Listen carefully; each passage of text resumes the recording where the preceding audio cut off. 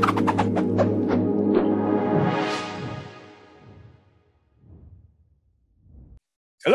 and welcome to yet another edition of Helium Hacks Happy Hour. My name is Travis. I go by TT over on the Discords, and I'll be your host this evening. So I see some folks are still rolling in. We'll give them a second before we really kick it off here, but I'm glad everyone was able to make it. We should have a pretty interesting show this evening. There's a couple things I want to go over real quick. If you're not speaking at the time, don't keep a mic live. It makes it just, talking over people and a pain to edit. Same with video. We'd love to see your pretty faces. And if you're new on the call, please introduce yourself. But if you're just running like an OBS logo, it doesn't help either. Or if it's just an empty chair and you leave for some reason, just kill your video, and it makes it kind of easier on the rest of the callers. But that being said, this is a very casual show. We try to keep it clean, try to keep it where this is family friendly. So if you have any topics, let's keep it around the Helium, the People's Network. Preferably not about rabbits or shooting mice or rats or whatnot. And I noticed that we had the team from Ubidots here. I believe I saw a moment ago. Hello, guys. Hey, there they are. Yeah. Hey, Augustine. Hey, Christina. Hi, it's Travis. good to have you on the show. Good to see you. Good to see some familiar faces as well. So looking forward to today's episode. Yeah, we are too. You had a huge announcement, I guess, here recently. So I know I'm excited to hear more about it. And I know a number of people have hit me up this week about it as well. And so just can't wait to get a little more details. I'd like to go ahead and hand this over to Augustine and Christina and see if you could give us a little more insight into what's going on over Ubidots. Great. Yeah. I mean, we're very excited to be here, and we've been working on something that we've been announcing like on social media and in Discord and stuff. And it's great to be like here and watching our faces. So we're basically ready to launch, and we're also looking for beta testers for our new like global LoRaWAN connectivity with Helium. So this is, I mean, in case you're not familiar with Ubidots, we basically allow IoT entrepreneurs or just companies or OEMs to rapidly solve problems by using IoT. So we provide a whole set of tools so that you can easily connect your sensors, visualize them, and white label the whole thing and go faster to market. But the new thing about the connectivity is that you can do everything in Ubidots. So we're looking for beta testers, and I would like to pass it on to Agustin so he can tell you the details. Why is he more excited than I am even? So yeah. Oh, thanks, Christy, and hi again to everyone. Indeed, so I won't go very back in time in history, but the long story short, when we got into IoT, we were doing a lot of hardware ourselves as well, and installing projects. Back then, speaking even 10 years back, with very different protocols, no LoRaWAN back then. And I always wonder how cool it would be if we could ship a device to a client without having to deal with a SIM card and just like have the client install it immediately with immediate connectivity. The way you would solve that today would be either through Wi-Fi or having a global SIM card. And with LoRaWAN, and thanks to the People's Network, this is finally becoming like a reality. So last year we were here, we announced an integration that solves the steps or reduces the steps to get data from the device to the console to the Ubidots cloud. So we created a pre-built integration, which some of you are already familiar with. So the new part now is we're also cutting the steps of having to manage a console. So we are all here because we love the People's Network, but sometimes there are users that are busy with their respective businesses and applications, and they might not be interested to create a console account. They might just they might not even have a crypto wallet. So all they want to do is to buy one of these devices, enter a Dev EUI, App Key, and App EUI and just have immediate connectivity anywhere in the world, or I mean, in the major cities where the people's network is offering connectivity. And to prove that, we're actually today in Bogota. We have some of our development team here. So I took this from home in the plane. I forgot to turn it off. So I hope, that was not a problem when they said that they should turn off your cell phone. So yeah, I landed in Bogota and I went back to Ubidots and I was still receiving signal. Maybe they noticed, I don't know, with some radar, some scanner, but it proves the point that it is possible. And if I were to ship this device to a client, maybe if I were an integrator that was offering temperature and humidity monitoring solutions to factories, for example, I could potentially just ship this with some instructions to install them, from mechanical instructions to configuration instructions, and they should be able to just, boom, see the data in their dashboards. So yeah, very excited about that. Again, we're looking for beta testers, a lot of challenges under the hood that happens in that handshaking between the console and Ubidots. We run our own private console servers to be able to achieve that. It also comes with the security benefit of having everything in the same cloud, in the private domain in the cloud, the private cloud. So the Ubidots server and the Helium private server are in the same range. So faster communication, more secure. So yeah, if this sounds like something that would be useful to you and solve a new use case, then happy to hear more about that, and just, yeah, let us know what we're working on. And if you have any questions today, of course, let's drop the beta testers in the chat. Yeah, I'll drop the link of the wait list so that you can also drop your emails. Can you show the hardware again? Like, what's the deal with the hardware? It has a temperature sensor? Or? Yes, this is temperature and humidity. Yeah, I literally went cool. to like a local hardware store to get, like, give me the fastest and cheapest LoRaWAN sensor you have, and they had these Draginos. So I bought one of these, and again, I just opened it, turned it on, the credentials in the Ubidots interface, and I was getting signal. I still had to do some decoding on the Ubidots side. We offer a decoding interface for that because every hardware is different, and we want to make that, give the developer the power to decide how to decode. But yeah, it's a Dragino LSN50. Yep, those LSN50s are great. So okay, that's something you guys can just buy in the hardware store. Interesting how to get here in Austria. Yeah, yeah. If not, you can order it. I'm sure you can order it online. For sure. Yeah, it was not the typical hardware store. It is where when I was an electrical engineering student, it's where I was getting all the resistors. So it's okay, got it. Right one. Those kind of hardware store. Yeah, yeah.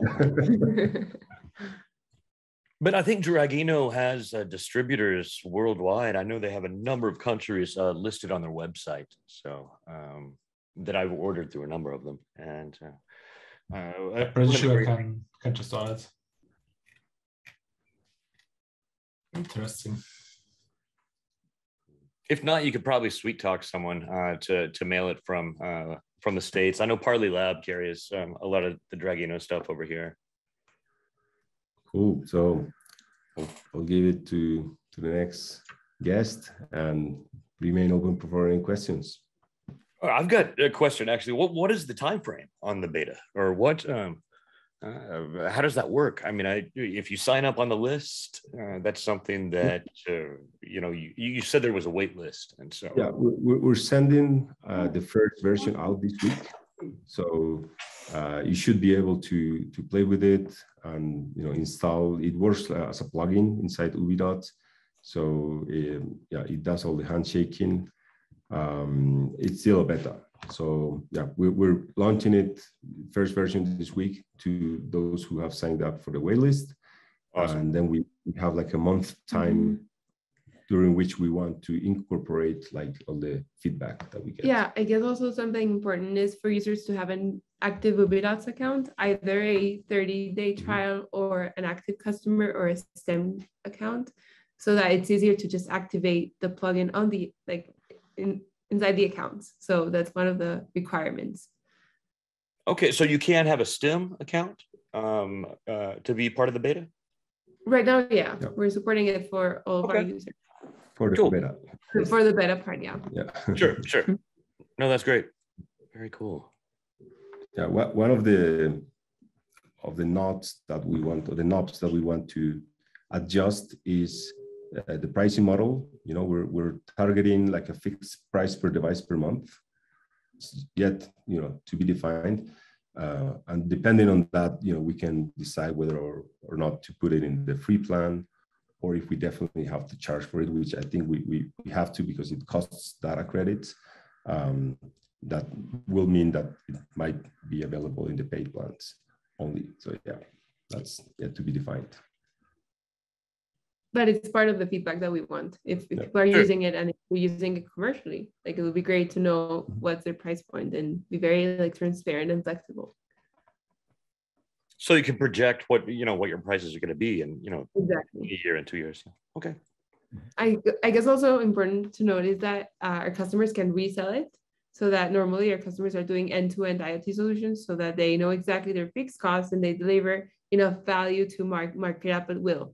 So that's part of the same Ubidots concept as a just business enabler within the chain of customers and end users.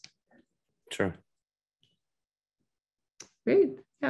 Yeah. We're very excited. To finish, I must say something about the hats that were being asked about. So yeah, I will take that, Joey, as a note to maybe, in the next Helium hacks, we can make a price and then give away some Ubidots hats and like Maria. Some Colombian coffee. Why not? We can ship Colombian coffee to the US. I think I second that. Okay. Perfect. Okay. Yeah.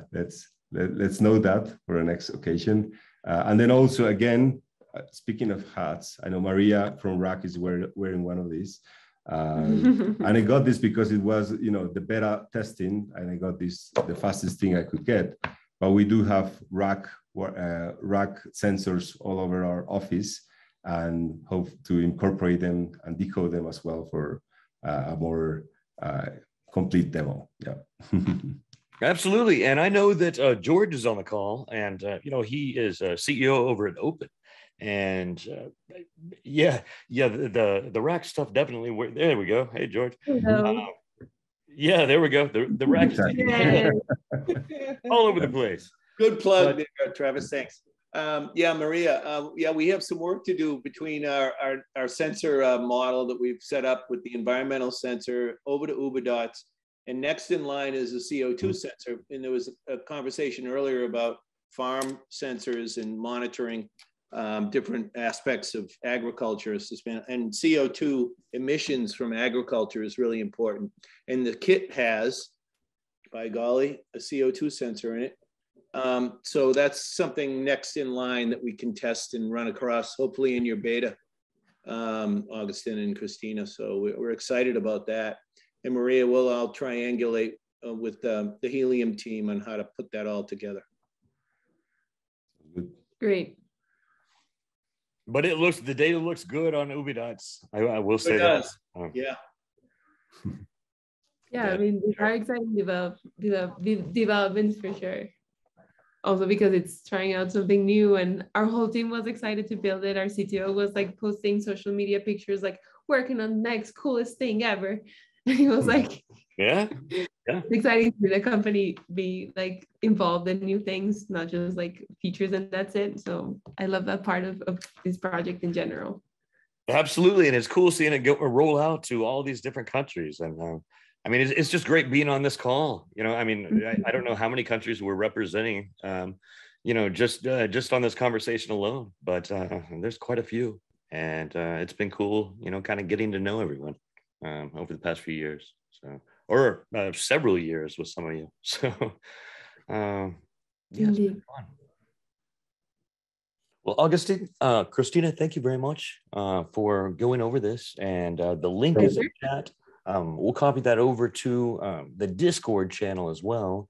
And so anyone who wants to be a part of that beta can definitely, if there's a waiting list, get your name in there. Because Ubidots is, it's one of those integrations. It's one of those that makes it very, very simple to get, your data over collected and, into some form or fashion where you can make use of it. And that's not just a dashboard. I mean, you can pull that data down from the dashboard and you can bend it and fold it and do with it what you want. It's a very powerful system there. What's a better word than dashboarding? Because some people they almost show me a sour face when I call something like dashboarding. Visualizations. Yeah. I mean, we like to call the system as application enablement because we're focused on the business side. So it's like the application part of the platform more. Yeah, I think that's like dashboards and just visualization. And then the broader term would be low-code application enablement, because it's not just about the dashboard. It's about giving an IoT entrepreneur all the tools to launch his or her own IoT platform with a custom brand, custom colors, custom domain, everything that represents 80% of the use cases. The remaining 20% can be low-coded or hard-coded into extra layers of customization, but that's like the in a nutshell what we do. And you cover mobile as well. So if anyone wants a more thorough rundown of Ubidots and you haven't played with them before, check out the playlist over on YouTube. And I think there's a couple videos there on Ubidots. And we're also on Discord. So if you want to send us a direct message, I'm Christina Ubidots. Thank you for having us. We really always. You're always welcome on here. It's great to hear from you, and I know you have a ton going on, and launching your own console, that's a big deal. And I have a feeling we're gonna start seeing other companies who are running the console. If anyone wants to play with console, just jump over to the GitHub, and there are instructions. There's videos on getting started with it. If you want to jump into the deep end and run one of those yourself. So I know a number of people have gotten the OUIs and are setting consoles up. A lot of you don't want to do that though. So we are very fortunate to see companies like Ubidots that are stepping up to the plate and getting these solutions together. I think it's very exciting for the ecosystem.